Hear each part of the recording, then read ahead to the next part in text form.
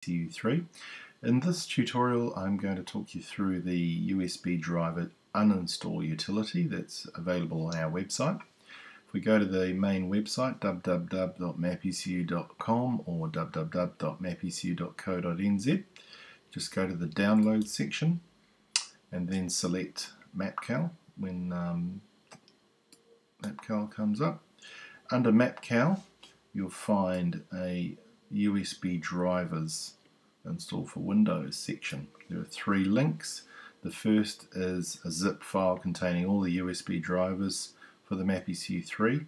These are the ones you should redirect your laptop to use when you install the drivers for the first time, as they're configured to optimize the MAPECU3 and they're the latest versions. So when you disconnect your laptop from the internet as per the instructions, you point it to the location of where you unzip the drivers and the install will proceed normally. Now if you do have problems and the other 2 videos don't help you, you can sometimes solve the issue using the uninstall utility. These are provided by the chip manufacturer and we've created links on our website. The first one is the uninstall utility, which is a program, a Windows program. The third one on the list is the driver and uninstall instructions from the FTDI website. If I click on that, you'll see some instructions, which is essentially what I'm going to take you through in this video. So I'll go back to our website and I'll click the uninstall utility. Windows asks me if it's safe to run. I say yes. This will then pop a dialog box.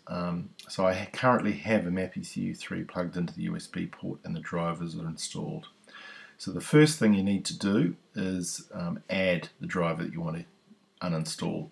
The vendor and product IDs are defaulted, you shouldn't change those, but if you try and remove devices now without adding one, it'll come up with a message to say you need to add the device. So click OK, click Add, and that adds that vendor ID and product ID to the list.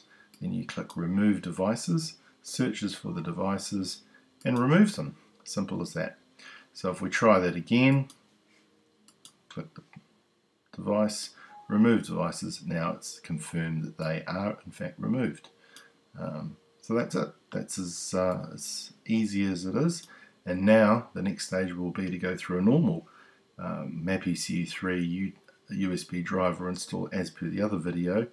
It's as if your computer has never had a MAPECU3 plugged in before and it'll run from scratch. So as per the other videos, download the USB driver zip file, unzip them, or preferably use the CD-ROM that came with the unit, and disconnect your computer from the internet so it's forced to look for the drivers and you want to use the ones from the CD-ROM or from the zip file.